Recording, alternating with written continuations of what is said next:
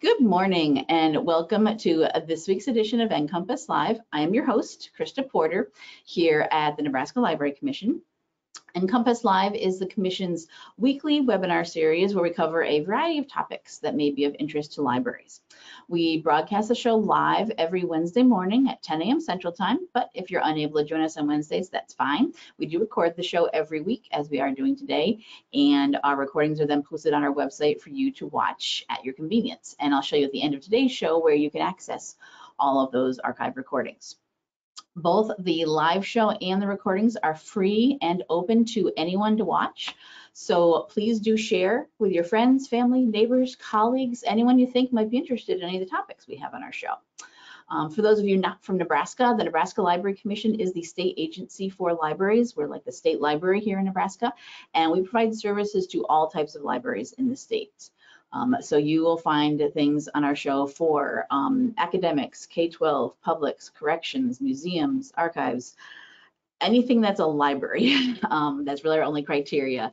If it's something cool that a library is doing, we bring in speakers to talk about some service or product we think may be useful, things that are specific here in Nebraska for our libraries. So our topics will run the gamut. You will find anything and everything possibly in our archives and in our upcoming shows.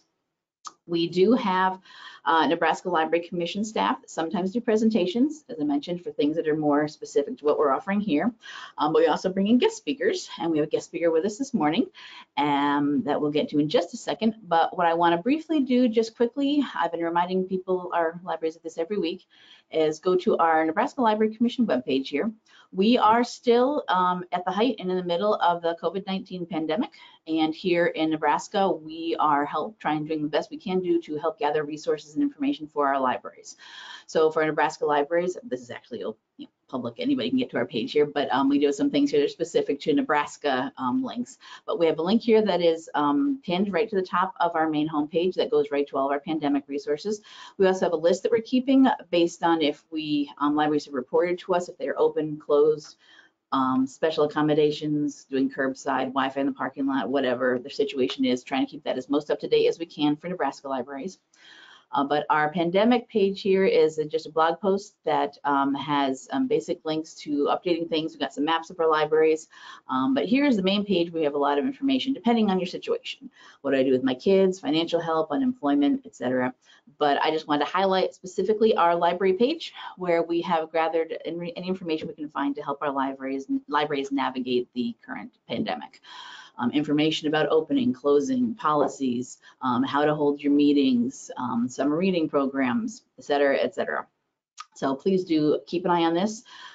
We highly recommend the Realm project being done right now by OCLC and IMLS, where this is specifically studying library materials. How long does the virus last on things that are typically lent out via libraries, and they're doing research on that. So definitely keep an eye on that. That is, there's lots of news out there, information about how the virus acts, but this is something that is being done specifically related to libraries. So I just want to make everyone aware of that information that we have there. If you are not in Nebraska, check your state library or your state library association. They may have the same information for you out there, so that may be the same as ours. We have links to a lot of national things like OCLC, obviously, ALA, CDC, World Health Organization, all of those things, but there may be things specific to your state as well. So on to today's show. With us this morning, and I'm going to actually hand over to you now, Elizabeth. Let's get your slides up. There we go. There you go. You should see the pop-up now to show your screen. Yes, is this working? Let me hit present, and then now hopefully you should be able to see my slides. There it is, full screen. Yes, perfect. All right, so today we are going to talk about, well, I can say that creating accessible materials for library instruction. Elizabeth White is with us. Good morning, Elizabeth. Good morning. From Towson University in Maryland on the East Coast. And she's going to talk about helping out doing library instruction. This is one of our many sessions, if you've been with me for the last few months on NCompass Live. In March, there was supposed to have been a conference called the Library Technology Conference in St. Paul, Minnesota. That was canceled. That was right at the beginning of when all of the COVID-19 pandemic really blew up. and I was scheduled to present, and so was Elizabeth. So I've been able to be lucky and bring some of those presenters, at least on our show, to get the information out there, and so that you can share your presentation. So I will just hand it over to you now, Elizabeth. Take it away and tell us about how we can help out our library patrons with this. Wonderful. Thank you for the introduction, Krista, and thank you all for being here today.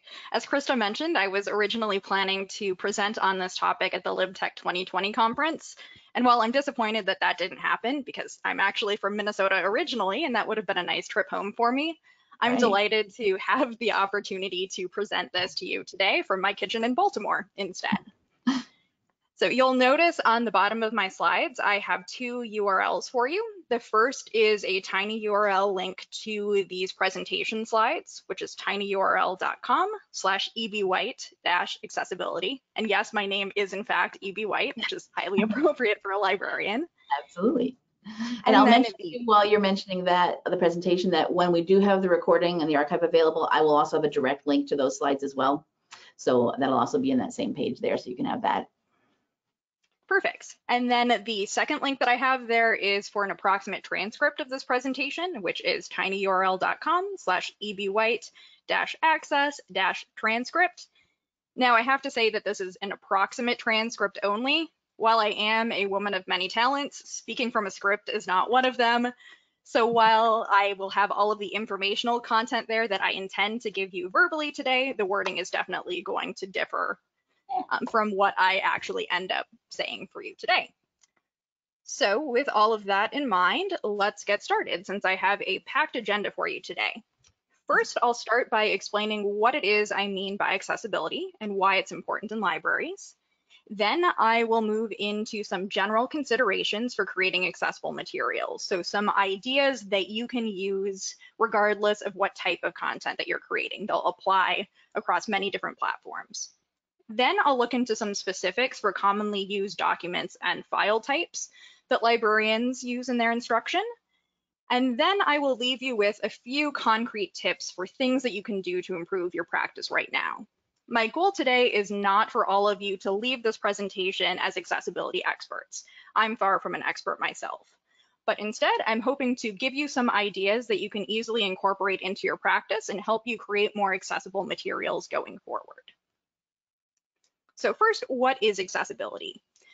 Accessibility doesn't have one common standard definition that everyone agrees upon, but I like to think of it as ensuring that everyone is able to access and interact with and benefit from a tool or resource regardless of any disability that they may have. Now, we often think of accessibility in terms of creating a good experience for users that might have physical disabilities, so perhaps they have vision impairments or hearing impairments. But accessibility also does entail helping out users that might have learning disabilities or other cognitive impairments, or perhaps mental illness issues that might have an impact on how they're able to interact with materials. So all of those things are an important consideration, and accessibility really is creating an equitable experience for everyone. Accessible technology specifically does have a really great definition that I like to use, which comes from Lazar, Goldstein, and Taylor. Accessible technology is technology that can be utilized effectively by people with disabilities at the time they want to utilize the technology without modifications or accommodations. So today, I'll be looking at how accessible technology intersects with library instruction. So with that in mind, let's think about why accessibility is important in the library instruction context. First, accessibility strongly relates to universal design for learning, or UDL principles. Those of you that are attending from academic libraries today might already be familiar with this framework. For those of you who are not, the basic idea of UDL is that instructors should plan their lessons in such a way that they are going to work for learners who have different preferences, different learning styles, and different learning needs.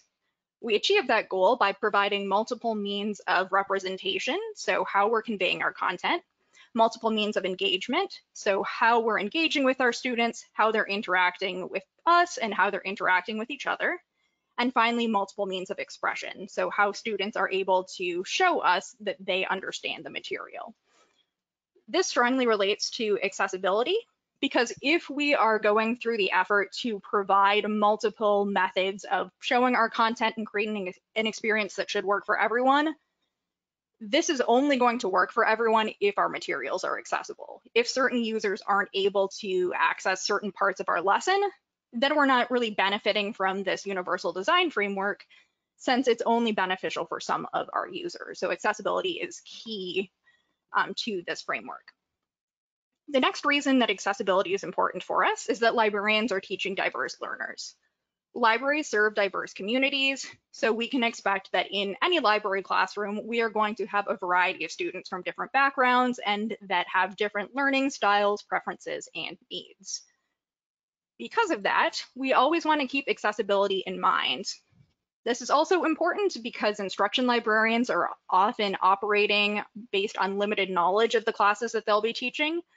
We so frequently find ourselves in this one-shot instruction environment where we are meeting students for the first time in a class. We might have some communication with a faculty member or another outside partner ahead of time to get a few details about who's in the room, but a lot of times we really just don't know who we're going to be teaching.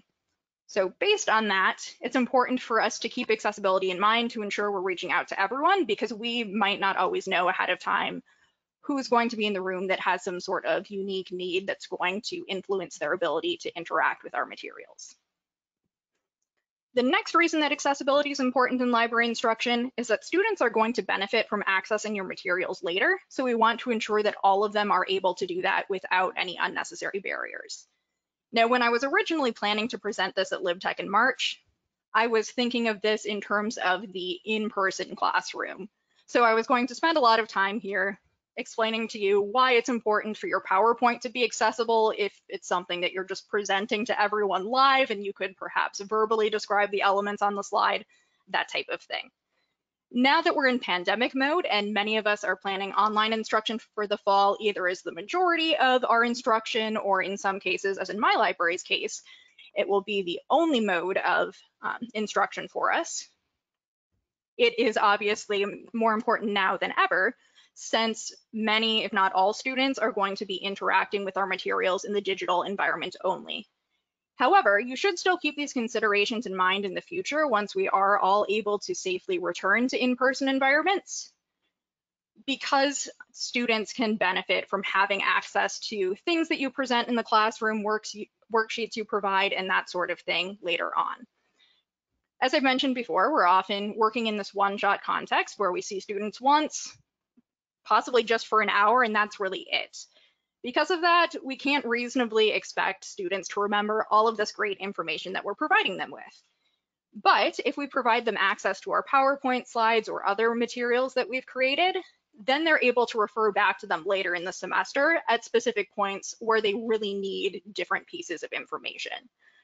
So for that reason, we need to make sure that our materials are accessible so that all students are able to have that benefit regardless of any disability that they may have. And finally, and most importantly, accessibility is going to help everyone.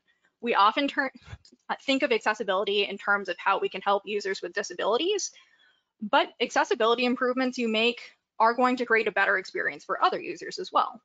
One example of this is closed captioning. I don't have any hearing impairments, but I prefer to turn on closed captioning when I'm watching educational videos because I find that having the text on the screen helps me retain my focus and remember the information better later on. Or perhaps I want to watch a video and I'm in a public place and I realize, oh no, I forgot my headphones and I don't want to bother the people around me. In that case, I could still watch the video just with the sound off, and I could use those closed captioning so that I am still able to interact with those materials. So those are just a couple examples of why accessibility is important for everyone and not just users who have disabilities. The next segment of this presentation will be about general considerations for creating accessible materials. A lot of these guidelines come from the world of web accessibility, but I'm presenting them to you in a more general way that can be applied to many different types of files. I'll get into some specifics about how you can achieve some of these goals in particular programs later, but for now, I want to tell you a little bit about these different areas that you can keep in mind regardless of what type of content you're creating. First, let's look at color. With color, the first thing that you want to keep in mind is that you should never use color as the only means of conveying informational content. This is because many users are colorblind, and there are plenty of people out there that are colorblind and might not even realize it, so they might not know that they're missing information. On the bottom of the screen, I have two images that reflect what I mean by using color to convey content. These images are examples of the London subway map, also known as the tube. The image on the left is what it looks like in color, and the image in the middle, so to the right of that colored image, is a black and white version. Now, since I don't have any issues perceiving color, I can read the map on the left just fine. I can look at that and see if I need to go from Piccadilly Circus to Oxford Circus. It looks like the brown line is what I need. If I weren't able to perceive color, then to me, it would look like that middle image where it's black and white. I can tell that there's a subway line that's going from Piccadilly Circus to Oxford Circus, but I can't tell which one it is because there's no sort of label. In the original, all it is color.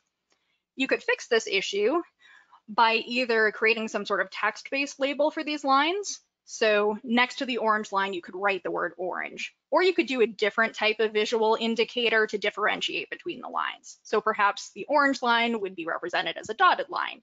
Maybe a different line would have a squiggly line or a dashed line or something like that. But if you're only relying on color to get your content across, then some of your users are going to be missing that informational content. The next consideration is that you should ensure that you have sufficient contrast between the text and the background. And I have an example of what you should avoid on the bottom right of this slide. Depending on how good your vision is, you may or may not be able to tell that that is an image that says visited link example. This actually comes from a Towson University branded PowerPoint. As I was creating a PowerPoint one day, I realized, oh, I typed in this hyperlink and there is almost no contrast between the text and the background. If you're not able to see it well, this image shows a really light gray background and then slightly darker gray text on top, but it's really hard to read even if you don't have any vision problems. So in this particular case, I noticed that this was a problem. I reached out to one of my colleagues who is far more knowledgeable about accessibility than I am, and she put me in touch with the person who could correct this issue, and now it's been corrected. So if you use a Towson University branded PowerPoint, you will now see visited links with the proper amount of color contrast so you can actually read them. So that brings up a really important point that I don't want to forget to mention either, which is if you see these types of issues in the wild, so to speak, do speak up, because if individuals don't hear about these issues, then they're not going to necessarily know that they exist, so no one can correct them. So please do say something if you notice this type of thing. The next general consideration I have for you is fonts. And first, let's think a little bit about font faces. Above all, you want to make sure that you're choosing a readable font. It might be fun to use a fancy frilly font like Papyrus if you're into that sort of thing, but you should err away from using these really intricate fonts because you don't want to sacrifice readability for style. It's much more important that everyone is able to easily read your content than to have something that's really visually striking. You can also consider what type of font you use for different ways that users are interacting with your content. If you know that users are primarily going to be interacting with your materials in digital form, so on a screen, then you want to use a sans serif. There's an example of what sans serifs look like on the bottom left of this slide. They look like block letters and they don't have any frills or ornamentation on the edges, and this makes them easy to read on a computer screen. Common examples of sans serif fonts include things like Verdana, Calibri, or Arial. If you know that your students are going to be using your materials primarily in print form, then you may want to use a serif font. There's an example of that on the bottom right of this screen, where you can see that you have those little detailed edges and that ornamentation there, which makes things easier to read in print. So you often see this type of font in any print book that you may have. Common types of serif fonts include Times New Roman and Georgia. In general, you also want to stick to standard, tried and true fonts that users are likely to have on their devices. You might stumble across a really cool new font that you want to use for something and you download it on your computer. But if it's something you had to download, you can't assume that your users are going to be able to view that font. And instead, on their device, they might see it just as the default setting for their computer, which can really change the way that things are displayed. So in general, it might not be super exciting to use something like Arial or Times New Roman, but it's still worth doing because it's going to enhance the readability of your content. Next, let's think about font size. So the really important part here is to make sure you're choosing a font size that's big enough to be readable. This is especially important in the in-person setting. For example, if you have a PowerPoint presentation in front of a live audience that are just in the classroom with you, you need to make sure that those at the back of the room are able to see what's on your screen because they're not able to make any adjustments on what's happening on your screen. As the presenter, you have sole control over that, so you want to make sure that things are big enough to be readable. In other cases, if it's material that students are viewing on their own devices, then they have the power to magnify text as needed. And some users are just always going to magnify text based on any visual impairments they may have. That's totally fine. But if the average user or if the majority of your users are going to have to magnify your text and make some adjustments in order to read it, that's an indication to you that it is too small. Now you may notice that I split this font section up into 2 slides. I could have squeezed all of it onto one slide if I really wanted to, but that would have made the text really small. So here's kind of an example of applying this concept. I split things into different slides to enhance readability so that I could have larger text here. Next, let's talk about images. Images can be a great help in presentations, but there are some things that you need to keep in mind when you're going to use them. First, you should avoid text-based images. Sometimes when you're browsing social media, so maybe you see a Twitter post or an Instagram post, you'll see an image that's really just text on some sort of colorful background. You should avoid using these types of images because users who need to magnify them might try to do that and find that the text is distorted when they do that. If you present that same information in text-based form instead of an image, then it's going to magnify properly. Just the regular font size is going to increase. There won't be any issues there. But when it becomes an image, then you don't have that same type of control. Another important consideration is that you should always add alternative text when you are including images. Alternative text, it will be read by a screen reader. So someone who is blind and accessing your content and isn't able to see anything would use the screen reader, and then they would hear in their screen reader what you've put in that alternative text section. So really it's an alternative to an image that's describing what other people would visually see. In some cases, you might be using a purely decorative image. In that case, you don't need to go through the effort of describing it, since someone wouldn't be losing out on informational content without seeing it, but you should still include what we call the empty alt for it, where in your alt text you just put quote, end quote, and that is going to alert the user that yes, there's an image there, but they're not missing out on anything. Whereas if you don't have that empty alt at all, they'll see that there's nothing there and be kind of confused and not sure if that was an intentional omission or if there's content there that they're missing out on, but whoever created it didn't go through the effort of putting in the alternative text. The next consideration is something that I keep in mind a lot of the time because as a librarian, I use lots of screenshots. If you're using screenshots, or if you just have other large images where you're trying to alert users to a particular part of that image, it's really helpful to crop out any unnecessary detail so users can easily find what they're looking for within that image and you're reducing any type of background noise. So perhaps you're trying to teach students about different filters in one of your databases. In that case, you could do a screenshot, but then crop out that screenshot so all it's displaying is the particular database filters that you want to draw attention to. And then perhaps you could also annotate that image and maybe draw a box around or add some explanatory text that would call attention to the filters that you think are going to be really useful for your students. Then verbally in your presentation or in the surrounding text, if it's some other type of document, you could describe how to get to those filters, and then the image itself is really condensed just to that key information. And finally, with images, don't rely too heavily on them. They are definitely useful to break up text-based content, and because there are lots of visual learners out there who really appreciate them. But don't rely on adding images just for the sake of having images, because they can be really visually distracting for folks and detract from your main content. And on that note, now let's talk about language, or the actual content of your instruction materials.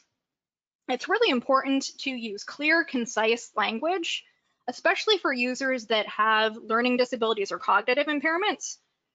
But really everyone is going to benefit if you take a lot of care and attention to provide your materials clearly and to focus on the main details that you want students to take away without overwhelming them with more content than they really need to know. You also want to avoid unnecessary library jargon or terminology that's really common within our field, but that your students may never have heard before. It's really tempting to always use that technically correct term, but it's going to be easier for users to understand your content if you stick to terminology or vocabulary that's more common to their everyday speech. For example, I talk about Boolean operators quite a lot in the courses that I work with regularly, but I only ever use the word Boolean if I'm working with a class of computer science students who I can reasonably assume have heard that terminology before and based on their disciplinary context. It's also really important to keep things short. I know I've already mentioned this, but it's worth reiterating. This is really difficult in the library instruction context, because as librarians, we have all of this great information that we want to share with students, and we want them to have every last detail that's going to give them a better experience, but they're not going to remember everything that we tell them, nor do we want to overwhelm them. There are some cases where we are just being asked to cover a ton of material in a short amount of time, and there's no great way around that. In that case, it's really useful to chunk your content into smaller sections to help your learners understand things better. So maybe you're doing a lecture-based presentation.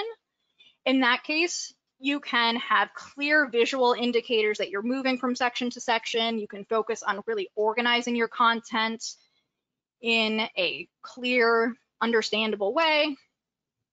And you can verbally describe when you're going from one section to another. So I might tell my students, okay, now we're done with our portion of today's session on evaluating sources.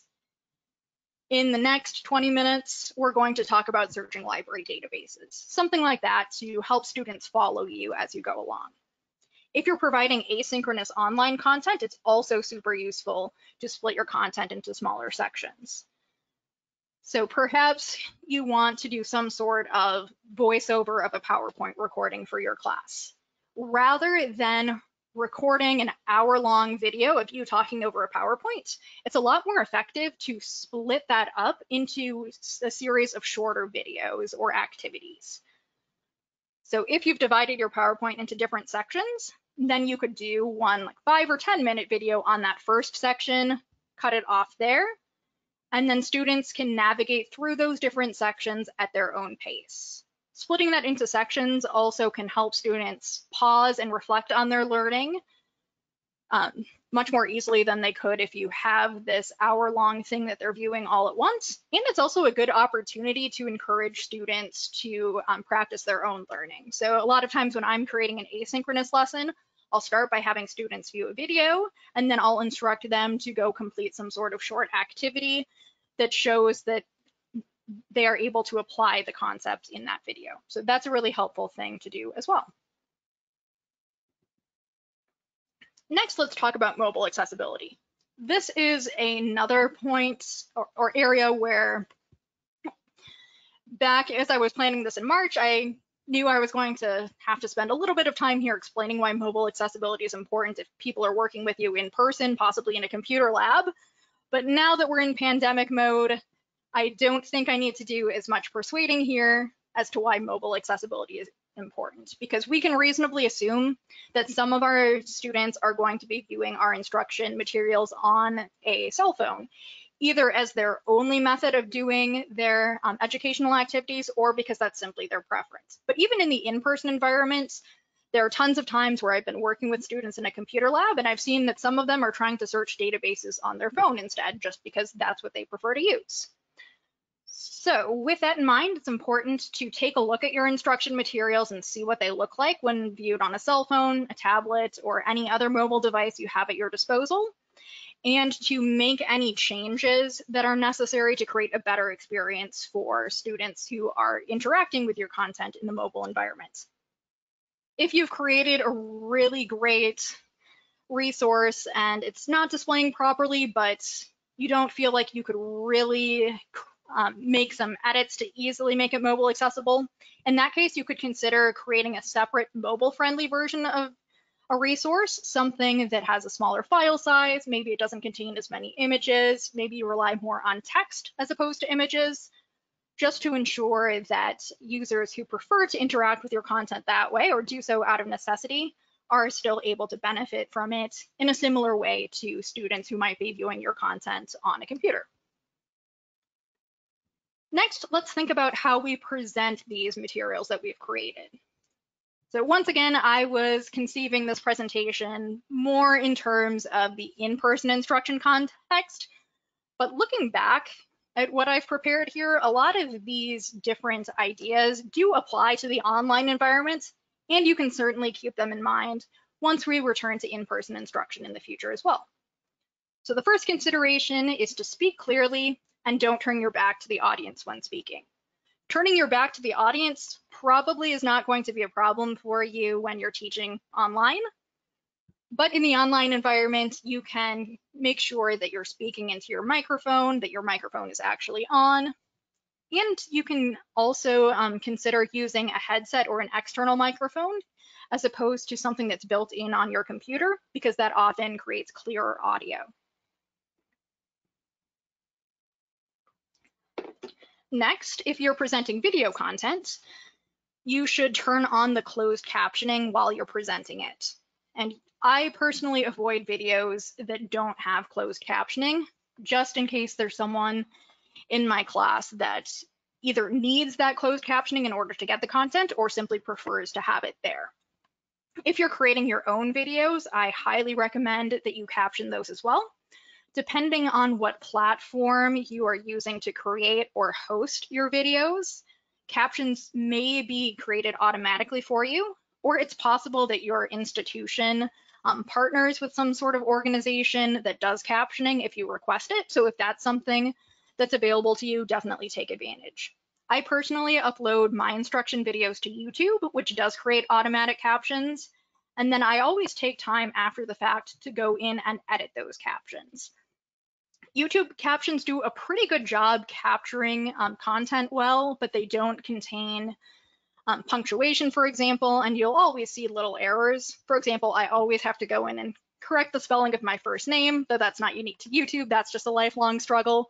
But there will be little errors that are in there that would be really helpful for you to correct if you can. Next, when you are actually providing your instruction, it's important to verbally describe key features of visual elements so that people who are having difficulty seeing things are still getting that content just in a different way. It's also useful to provide electronic and print versions of materials whenever possible. This, of course, applies more to the in-person context, but also making sure that you have printer-friendly versions of materials is important, since some students may prefer to print things out and read them compared to viewing everything on a screen. Now, a lot of times I will be asked to create a print handout or a worksheet that students can fill out and turn in to their instructor for participation points. In that case, I do like to provide them with an electronic form as well, just in case they prefer that, and also because then they have something to refer back to later if they're not able to hold on to that sheet of paper for an entire semester. Finally, it's useful to provide a handout or an approximate transcript of your content as appropriate. You'll notice that I've done that for this presentation. I gave you that link at the top so that you can refer back to that information later on.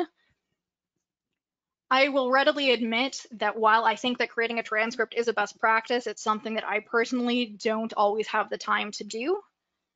Since, as I mentioned before, I'm not great at speaking from a script, creating a script is not usually part of my normal process. If you're someone like that and you're creating a video, then if you create captions for it, you could use those captions as your transcript later on. But having another way for users to interact with your content is really helpful, both for individuals that just don't learn well from videos, or for individuals who might be sick of watching all of these videos and could be experiencing Zoom or WebEx fatigue, which I'm sure we can all relate to on some level in the current environment. All right, so how do we make these materials available to students? First and foremost, you should think about where students are likely to look for them. If you put them in a place that they're used to going and looking for materials, then they're more likely to find them than if you've hidden them on some far corner of the internet. It's useful to create a short link, so something like a bit.ly or a tiny URL link.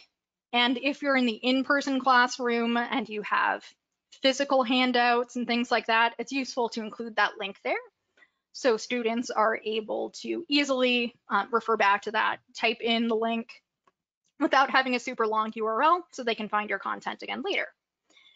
If your library uses LibGuides, or if there's something comparable on your library website, that's another great place to make your materials available. For most of the courses that I work with, I create a course guide on our LibGuides platform, and I always stick my PowerPoint slides, worksheets, any other supplemental materials I've created there so that students can find them later. It's also really useful to put materials on course management software if you have access to it. At Towson, we use Blackboard, so whenever I have Blackboard access for a class, I will stick my materials there, even in addition to that LibGuide that I've created, because students are very used to going to Blackboard, looking for their educational content there. That's just a normal part of their practice. So in a lot of cases, they're more likely to find them there than they would be searching through the library website. And finally, if you don't have access to these other things, if you do have the email addresses of your learners, then you could email files to them that way so they can keep track of them on their own. And in general, if you can do more than one of these things, that's great. If there's just one that makes the most sense for your context, that's fine too. But making sure that students have access to the materials after you're done teaching is super important. All right, so now that I've given you a lot of information about things that you can keep in mind, regardless of what type of content you're creating, now let's think more about specifics for document accessibility. Now, there are tons of different file types that you could be using in your instruction. In the interest of time and just because it would be impossible to cover every single possible file type that's out there, I'm going to focus on some really common ones that are useful both in instruction and just in the world of libraries in general, and give you a few tips and guidelines about these particular types. We'll start with Microsoft Word. The first step towards creating an accessible Word document is to use its built-in title and heading structure, which is going to create some semantic information for users and is going to help individuals using screen readers navigate through your content. Using these built-in titles and headings is also going to benefit everyone by creating a clickable table of contents. Now, this table of contents does not appear by default. You have to go to the View menu and then the navigation pane, and that is going to display your table of contents. So that's something that's useful for everyone and not just users with disabilities. So remember that accessibility is helping us all. To create these titles and headings, you will type in your title or your section title, that type of thing, highlight it, and then on the home menu, you should see a styles box similar to the screenshot that I have on the bottom of the screen. And then you can select the appropriate heading level. So for your title, you'll click on title. It's going to reformat your text, and then it's going to apply that semantic information so your computer knows this is the title. If you're creating a heading, it's the same type of thing. Just select heading 1 if it's a top level heading. If it's a subsection, then use heading level 2. Just make sure you always go in order and don't skip over heading levels. What you also want to avoid doing is using these different styles just because you think that they look nice. So maybe you're really attached to the way heading 4 looks and you want to format your text that way. Don't use heading 4 unless you are actually trying to make something heading 4, because that would create some incorrect semantic information in your documents that's going to cause problems for some of your users. Here's an example of what your document may look like if you apply these headings. So you'll see that the default setting for the title is just going to be large black text. Top level heading is smaller blue text. The next level heading is also blue text, but a little bit smaller. And then all of the explanatory text is fairly small and in black. And on the left side of the screenshot, you have this clickable navigation menu where if I clicked on the title of any of those, if I was in the Word document, then it would take me directly to that section of the paper. Now, if you're not really enthused by this default formatting, you can still apply these headings, but format your text differently. All you have to do is add that heading, highlight your text, reformat it the way you want. And then if you right click on it, there should be an option for you to apply that formatting to that heading level throughout the document. So if I made an adjustment to what my heading 1 looked like in one place, it should automatically update throughout the document. So you can still use the semantic information even if you don't like the default formatting. Next, if you are including any images in your Word document, you should include alt text. This is super easy to do. All you need to do is right-click on the image, a drop-down menu will appear, and there will be an option to edit the alt text. A box will then appear on the right side of your screen, which gives you some space to enter in your alt text. Remember to keep it short and sweet. Focus just on the information that you want your students to gain from that image. So in this case, I have an image of a screenshot from a search result in Google Scholar. What I'm hoping students gain from this image is learning how to view other articles that have cited a given article. So in the image itself, you may notice that I've put a box around the cited by link. And in the alt text, I describe where that cited by link is. I don't describe other details about that image because they're not relevant to the topic at hand. So focus on what you really want people to get from that image when you're writing alt text. Microsoft Word also has an accessibility checker that you can use. Now note that this is a built-in computer-generated accessibility check, so it's not perfect, but it is really useful to alert you to certain errors. You can access it from the File menu in Word, then click on Check for Issues, and then select Check Accessibility from the drop-down menu. If it doesn't catch any problems, it'll have a nice green check mark for you that will say no accessibility issues found. If there are issues, it might alert you to images that are missing alt text. It might tell you that you haven't applied your headings in the correct order and that type of thing, so you can check it. But it's not going to be able to check for a lot of those general considerations I already gave you. It's not going to know if you're using color as the only means of conveying content for some example. So definitely use it as an alert system for you, but don't rely on it as the only method of checking accessibility because it's not going to catch everything. Next, let's talk about PowerPoint. And a lot of these ideas do apply to Google Slides or other presentation software as well. First, you want to choose an easily readable theme. There are a lot of built-in themes in Microsoft Word that you can apply, but not all of them are accessible. You want to make sure you choose one that has sufficient contrast between the text and the background, and that doesn't have a visually distracting background. Now, you don't need to limit yourself to dark gray text on a white background like I have here. Feel free to do things that are a little bit more visually interesting, but make sure that they're still readable above all. That's the most important thing. Unfortunately, not all of the themes in Microsoft Word or Google Slides fit that criteria, so choose them wisely. When you're creating each slide, you should use the predefined layouts and avoid adding extra content boxes when possible. So if you know that your slide is going to have text on one side and an image on the other, select the to content option rather than selecting just the regular one content box option and then adding in the image separate later. This is a similar idea to those headings in Microsoft Word. It's just going to provide a little bit more semantic information about what's going on the slide, and it's going to help make sure that screen readers are picking up your content in the correct order. You should also use unique slide titles for each of your slides.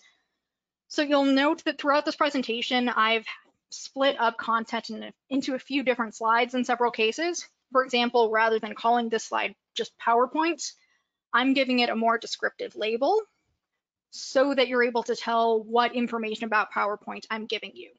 If you were to just call 4 slides in a row PowerPoint, that would really hinder users' ability to navigate through your content and find what they're really looking for.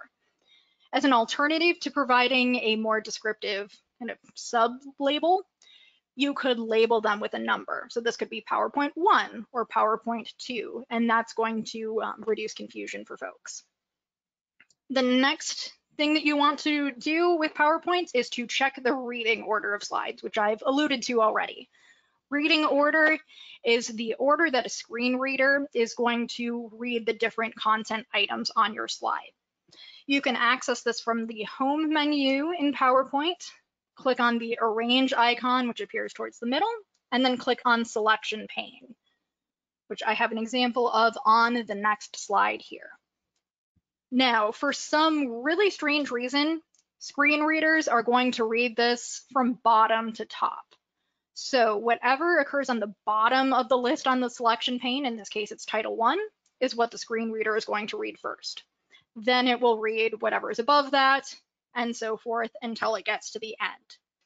So make sure that you're going from bottom to top and check that those content items are being read in the order that you intend them to be. So you would want the title to be first. If you have multiple content items, make sure it's reading them in a logical order. So maybe you have an image with a caption under it. You want to make sure that it's reading any alt text that you have for the image before it reads the caption so that it makes sense for users. Next, let's talk about images or other effects that you can use in PowerPoint. As in Microsoft Word or any other program, you want to make sure you're adding alternative text. It's the same process here as it was in Word. Just right-click, edit alt text, you're good to go. You also want to avoid something called smart art. I have an example of what smart art looks like on the bottom right of this slide. Smart art is often used to create visually interesting tables and graphics where you have a combination of text, maybe some shapes, lots of color, just makes things look a little bit prettier. These look fantastic. Unfortunately, they're not picked up by screen readers, which is really bizarre to me because they are a mixture of text and actual visual content, but for some reason, screen readers aren't going to pick up on the text that you have typed in there. It just ignores it completely. It doesn't even alert the user that smart art is there. If you're really attached to your smart art, as an alternative, you could create it in your PowerPoint slide, take a screenshot when it's done, crop that screenshot in Microsoft Paint or whatever editing software you like to use, and then save that as an image, which you can provide with alt text that would contain that textual information that you want users to get. That way, a screen reader could read that alt text, but if you're just using the smart art itself, screen reader users won't even know that it's there, which is unfortunate. Finally, it is best to avoid animations whenever possible, because these can also mess with reading order and related issues for screen reader users. A lot of instructors, myself included, like to use the appear animation during an instruction session. So maybe I'm asking students several different discussion questions, but I don't want them all to appear at once. Unfortunately, if I give students a PowerPoint that has that feature involved, A lot of times this is going to cause the screen reader to read the same content multiple times. So if we're at the 4th discussion question, it might not just read that 4th question, it might read 1 through 4 again, even though they've already heard those previous questions. If you want to use this feature in your instruction, by all means do so, but I would recommend that you create an alternative version of your PowerPoint to share with students that doesn't have these animations. So you can benefit during the live presentation, but then when students go back to access it later, they're not going to run into that unnecessary issue. Then finally, for PowerPoint with content, always best to stick to short bullet points so users aren't distracted trying to read long paragraphs of text while you're speaking. It's also useful to limit the amount of content per slide just to make sure that everything is really readable and users aren't distracted. And as I've mentioned before, consider creating a transcript so that users have something to refer back to and don't simply have to remember what verbal content you use to supplement the limited amount of information that you have on each slide. Like Microsoft Word, PowerPoint does have an accessibility checker, which you can access in the File menu, hit Info, check for issues, and then there's an accessibility checker option there as well. In my experience, it will almost always give you an alert, which isn't necessarily going to be a bad thing. It just reminds you to check certain things. If you have added content boxes anywhere, it's going to tell you to check the reading order, which is a good reminder, but you can't dismiss that notification. So there are a lot of cases where the accessibility checker is never going to tell you that things are perfect, but it's still a useful reminder for you. Now let's very briefly talk about the PDF format. In general, I avoid PDFs because they generally aren't the most accessible file format, and they're not perceived to be the most accessible file format by users with disabilities. You can create somewhat accessible PDFs, but that accessibility is largely influenced by the file formats that you use to create that original document. So if you went through all of those steps to create an accessible Microsoft Word document and then you saved it as a PDF, the resulting PDF would probably be fairly accessible, but it's not going to be more accessible than the Word document that you created. So that's something to keep in mind as well. It is possible to remediate some accessibility issues within a PDF itself without returning to that original file. For example, programs like Adobe Acrobat DC, I believe, have this functionality, but these are still imperfect and they do require some expertise, which I personally lack, unfortunately. Also, because PDFs are known to contain a lot of accessibility issues, some users with disabilities will see that something is a PDF and simply not open it because they assume outright that it's not going to be accessible. So on that level, it may not even be worth it to go through the effort of creating an accessible PDF because no one is going to see it anyway. So I recommend avoiding PDFs if at all possible. If it's content that you've created, share the original file format instead. Of course, we can't avoid these entirely in our lives because if we were to avoid PDFs entirely, then we would not have access to a good number of the databases that are out there. But in your own instruction, this is something that you can have control over. So if you can avoid PDFs, if at all possible, that would be my recommendation to you. Then let's talk a little bit about Google Docs, Google Slides, etc. I'm kind of lumping all of these together for one key reason, and that's that they unfortunately are less accessible in general than Microsoft products. They do have some accessibility features that you can use. For example, you can add alternative text, same way as in Microsoft Word, it's just a simple right click. Something you may have noticed throughout this presentation is that I am using Google Slides this time. There are two reasons for that. The first is that the conference I was originally going to present this at recommended that we use Google Slides so that we could use its live captioning feature, which I have enabled here for you today. The other reason is that with Google Documents, it's really easy to share those links with folks and they'll be able to access them later.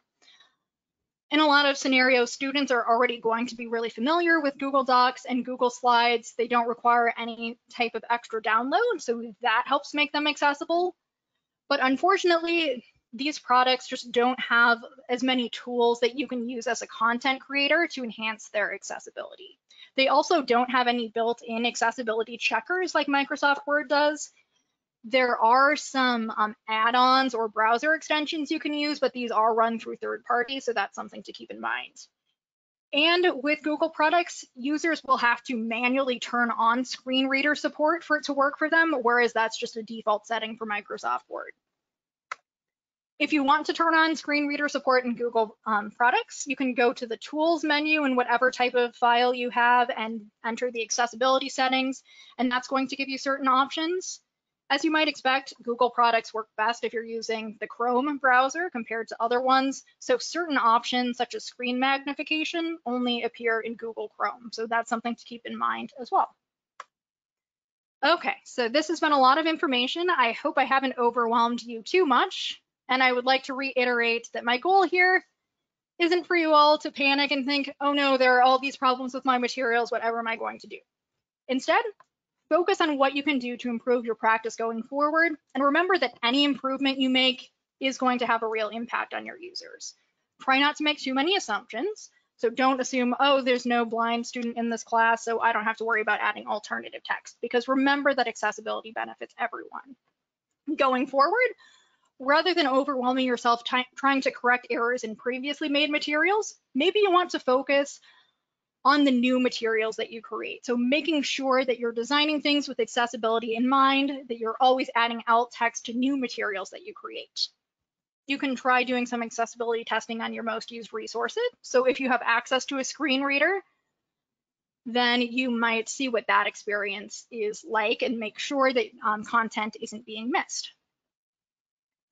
You can also research the accessibility of tools, programs, and other resources that you teach your students how to use so that you can empathize with your user, and also perhaps reconsider pointing your students towards resources that you know are not going to work for certain populations.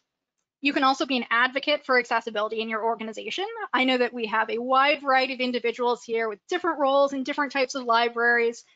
All of you have some sort of power. Please use it for good. So this might mean that in your role, maybe it makes sense for you to educate other staff about accessibility. Maybe you want to give your own accessibility presentation at a conference or give a webinar or something like that. But really think about how you can share this knowledge and use it to improve the practices of your library as a whole. So on that note, on this slide, because I'm a librarian and I can't help myself, I've listed a couple related topics that you can explore if you want more information about accessibility.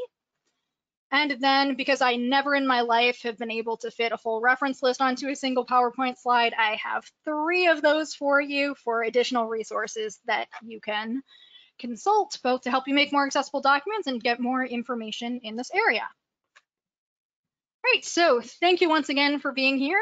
That was a lot of information, and I am excited to answer any questions that you may have, either now or later on. My inbox is always open.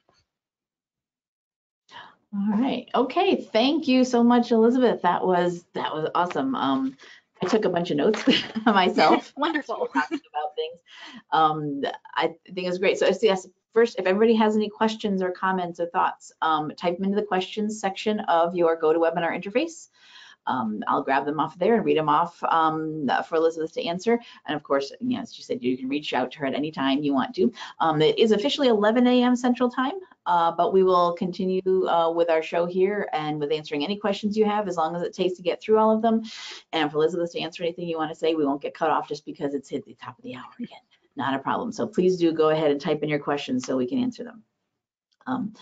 We do have some very helpful information. Thank you. Of course. Yes, I agree.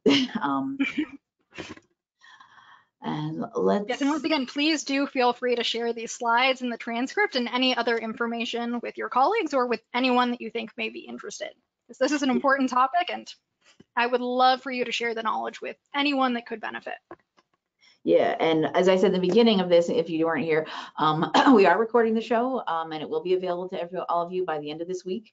And our show, our recordings and everything are free and open to anyone to watch. So share, send people to our site. And I will have a link directly to the slides. And if Elizabeth showed you those last 3 years, share slow slides with all of those reading lists and other things, don't worry about writing all that down. You'll be able to click on them right from the slides when you have access to them. Yeah, if you go to that website right there. So we do have some questions that have been coming in. Yes. Thanks so much. All right, so wants to know, we were talking about captioning and YouTube, and we do use YouTube to post our recordings for NCompass Live, so it does, I do know it, that's why I like it too for the closed captionings. People have always asked me about, do you do that for the shows? And I was like, not for the live shows, but for the recording, it'll be there automatically.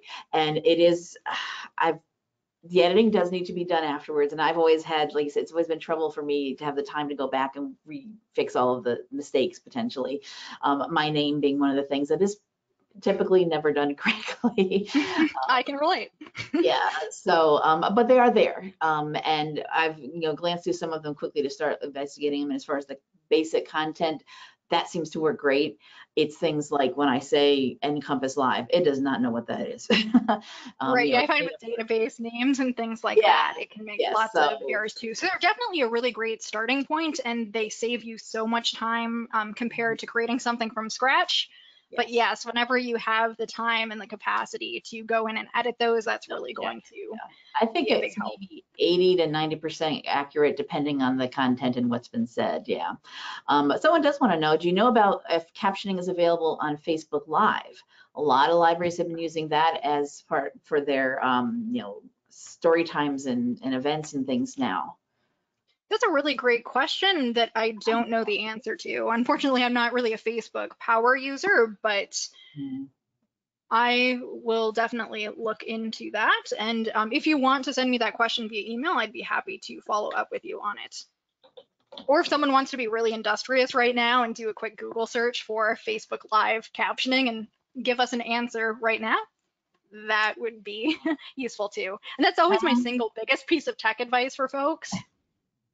If you just give a clear Google search for whatever issue you're having, maybe include like what type of browser are you using, that type of thing, a lot of times you can find the answer that way. I just did the Google. I just Googled Facebook Live captioning, and the first thing that comes up from Facebook.com is enabling closed captions on Facebook Live broadcasts.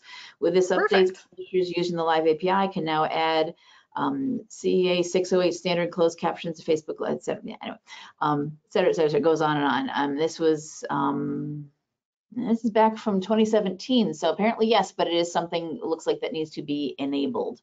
So search for it. You should be able to find information about how to do that somewhere online. Excellent. Thank you for looking into that. Yeah, I just did a quick Google search. That's how the beginnings of being a librarian. We can find the answers to such things, right? Okay, now someone says, thanks for a great presentation. I think I missed this for PowerPoints. Why do you say not to repeat the slide headings? So part of that is for clarity, and part of it is also for navigation. So screen readers can get confused if you have multiple things with the same title, and also just if a user is clicking through your PowerPoint on their own without using a screen reader. It might be confusing if you had 5 different slides that all had that same title when they're looking for a more specific piece of information. So that's why I like to kind of give things more descriptive labels than just the broad topic at hand. So that's sort of related to what you talked about breaking up your information, even your content, into smaller bits. Do the same thing when you're creating your slides. Exactly. Yeah. And we do have someone that did clarify. I should have been reading this while I was Googling instead of looking at the questions. Someone does say about doing captions in Facebook Live. Captions are available. Turn them on when you start the feed. So right when you start, there should be something there to turn it on, and it will start doing it for you right built into there. Excellent. And I didn't mention this, but you may have noticed that I have captions enabled for my Google Slides, so it's automatically updating those as I speak. That's something that's really easy to do in Google Slides, but you have to be using Chrome. It doesn't appear for other browsers. So when you start your presentation, there will be all of these options that appear at the bottom left of your screen. And if you're in Chrome, one of those will be a closed caption box that you can click on. And then it starts and does all the work for you. And it's right, you can see it live in action right in front of you, right here. Yeah, perfect. All right, so here's a long one here. Okay, are there any applications other than Word or Google Docs for creating accessible handouts that you have encountered or would recommend. Thinking about how to best make digital handouts. I use Canva and turn them into PDFs. Obviously, as we know, definitely not the most accessible. I wasn't aware of the PDF accessibility issues before this. Yeah, that's a great question. So Digital handouts can be different than like a Word document. So yeah. right. In my experience, I tend to stick to Microsoft Word and to a lesser extent Google Documents. This is something that I've tried to research a bit this summer as I'm planning for a fully online instruction season this fall, but I haven't found any other really great programs for it, unfortunately. So if you're creating something with Canva, if it's something like an infographic, then you could consider providing that PDF to students, but then also provide some explanatory text with it. So something that contains all of that same information just in plain text format for those that have trouble getting that content from a PDF file. Yeah, and I So a know lot of times the answer is really just providing different well, formats for the same information. because we've all been told, and it's true, visuals grab people. That's why people started doing infographics, not just here's my text report about the statistics from the last year, but here's the cool pictures that will catch your attention to your stakeholders or your, your administration or whatever. But still make that version of it that is just the text for the people that may need it that way. Absolutely. Yeah, these are very valuable tools, and by all means you should use them, but you do need to take some time to consider how all users are going to be able to interact with it.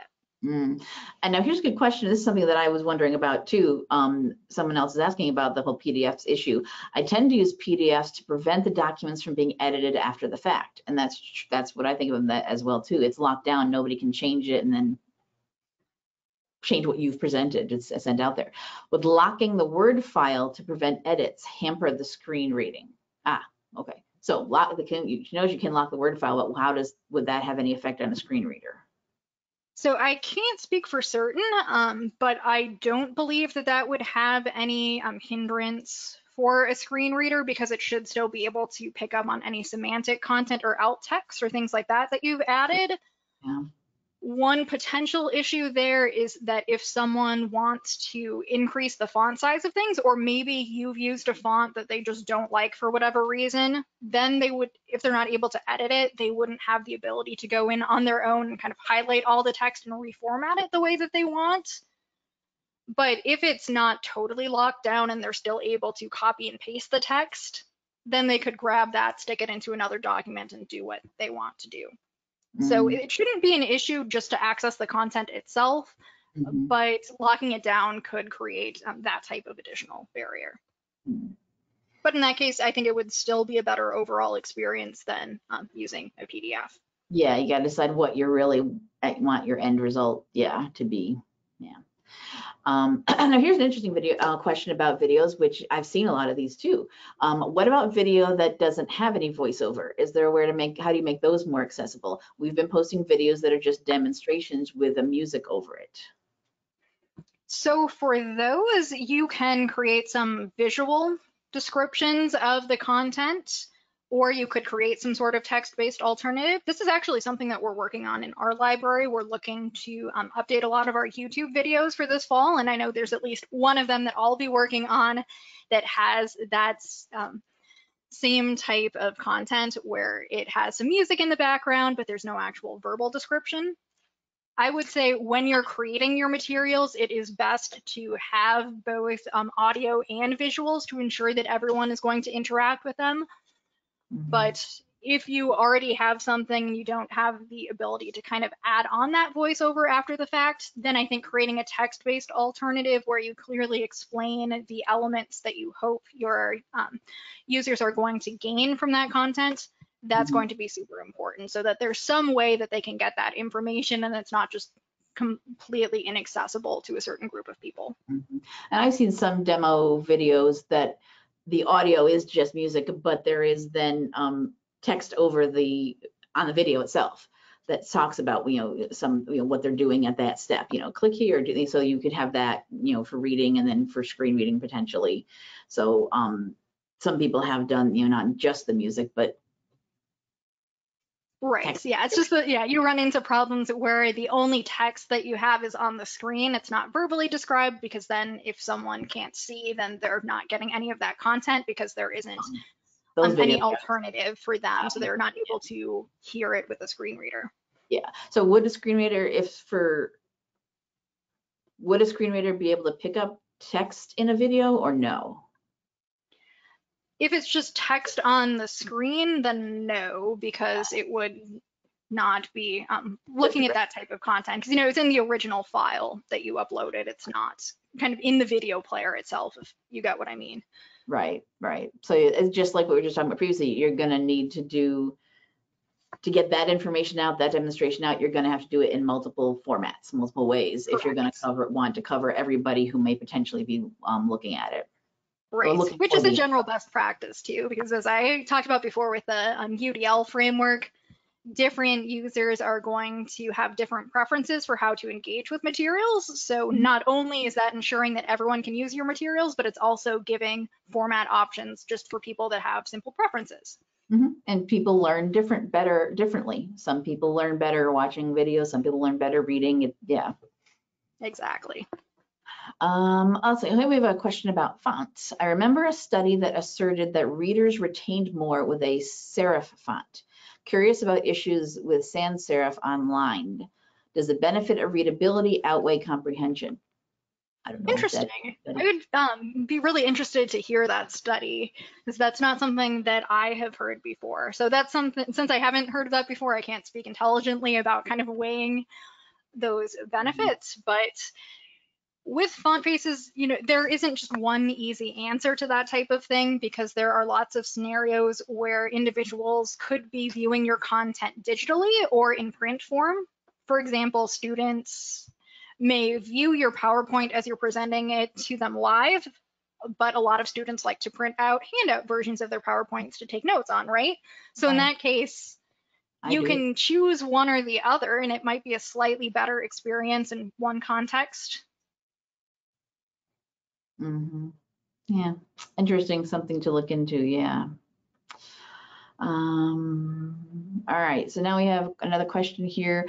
What advice do you have about adding alt text? What advice do you have for adding alt text for complex images like an organizational chart, a concept map, etc.? So, I mean, the one that you showed an example was, there's a lot to that image, but the one thing you were focusing on is the only thing you described.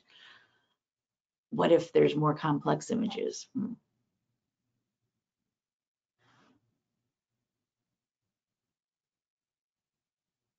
Oh no. Uh-oh. All right. It appears we may have lost Elizabeth.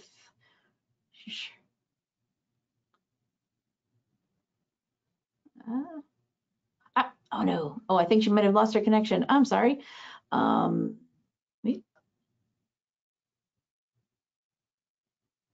I'm so sorry. I think that I lost my internet connection for a moment. Can you hear me again? Yep, you're back. Yep, no problem. Yep. Sorry about that. A brief little hiccup. That's okay. And your screen stayed up. I guess we're all pretty used to that at this point in time, aren't we? Yes, yes. And nobody panic. So it's all good. Yes. Yep, just a brief little hiccup. No problem. You're back. So we had a question. I'm not sure who was asking the question about adding alt text. What advice do you have for adding alt text for complex images, like an organizational chart or a concept map? I guess something more complex than the example that you had shown, where the citation was there, but you just described the part that you were talking about. That was the important bit. Right. I think in that case, your best approach would be to treat it more like something like an infographic, where you're creating just a text description of everything that's there. Because alt text works really well just for short descriptions. But if it's something where it's really an image that has just text-based content, providing that just as basic text elsewhere is going to be a lot easier for readers to interact with. Alt text isn't always the best option for things that are images necessarily. It's going to depend. Right. So in that case, you might give in the alt text kind of a brief description of what it is, just so users know there's an image here. This is an organizational chart. But then you might want to have some sort of alternative text version available somewhere that you alert them to that's going to provide more information. Because in general, alt Separate text document that just in text has here's the organization chart and how it is breaks down. Yeah. Makes sense. Yeah, absolutely. All right. That was the last question that I saw up. Does anybody have any other questions or comments or suggestions or anything you want to share right now before we do wrap up? We're almost at about 20 after 11, so I think it might be a good time to wrap things up. Just for you thank who's in. Thanks so much for the presentation. Great information. I think people have a lot of Thank you for having me. Yeah, a lot of things to think about now for what they think about what we've been doing and what we could be doing better in the future. Yeah. All right, so if anybody has any desperate questions you need to ask right now, get them typed in before we do wrap things up. I'll give you a couple of seconds to do that. I can't see the way this system works if anyone's in the middle of typing.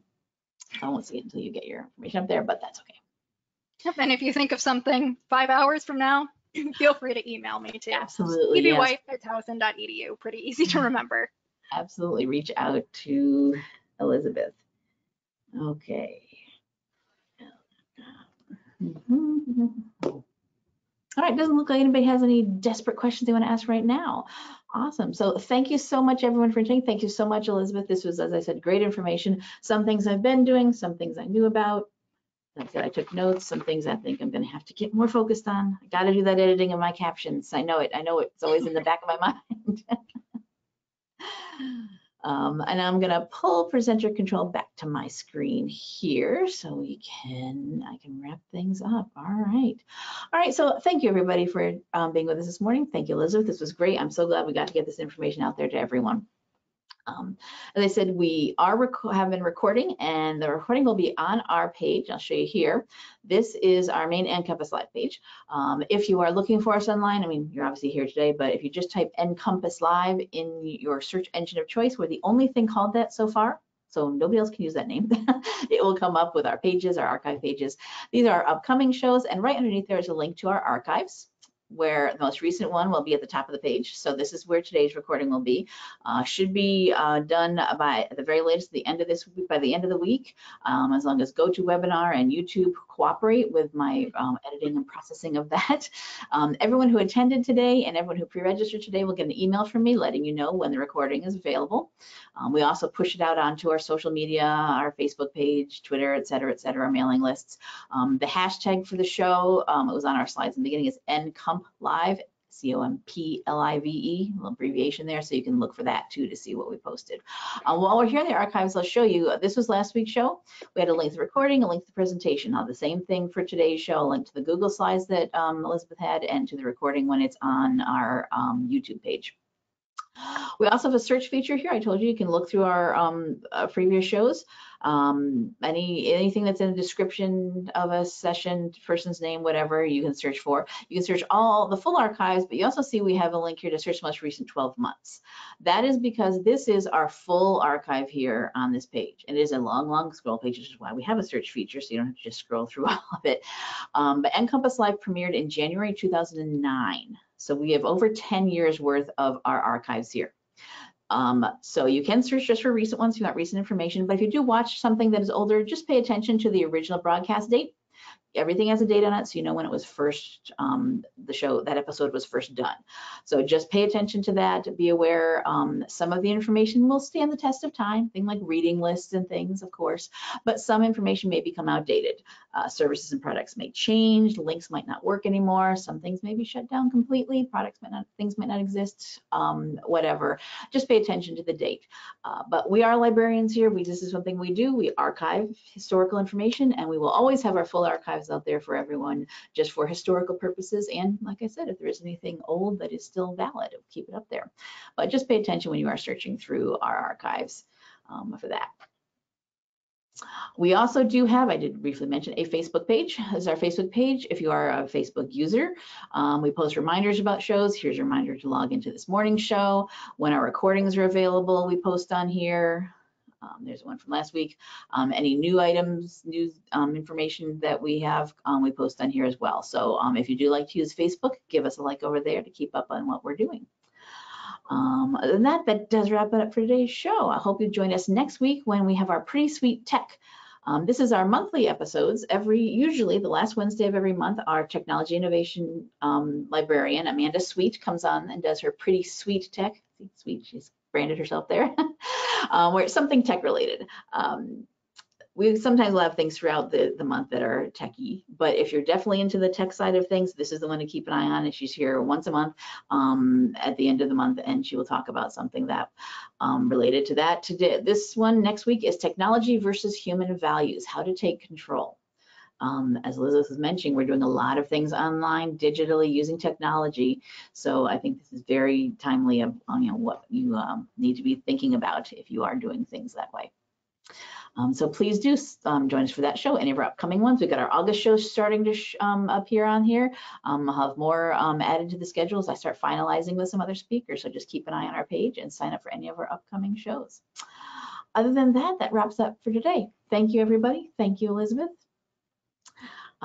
This is great, and hopefully we'll see you on a future episode of NCompass Live. Bye-bye.